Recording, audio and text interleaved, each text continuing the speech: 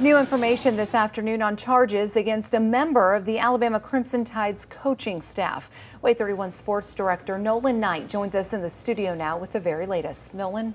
Yeah, Marie, we don't know a lot right now, but we do know that authorities in Tuscaloosa County arrested Alabama defensive coordinator Pete Golding this morning, charging him with DUI. Head coach Nick Saban hired Golding back in 2018 as co-defensive coordinator. He was promoted in 2019 and helped the Crimson Tide win a national championship the following season and an SEC championship this past year. We reached out to Northport Police and the University of Alabama for comment on Golding's arrest, but we have not heard back yet. Reporting live in studio, Nolan Knight, WAAY 31 News.